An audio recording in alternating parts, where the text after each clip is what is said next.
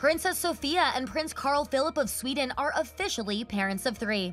The couple welcomed their third boy on Friday in Stockholm. The baby's name has not yet been announced, but Prince Carl Philip said in a statement that the family is happy and grateful to welcome a third son into their family.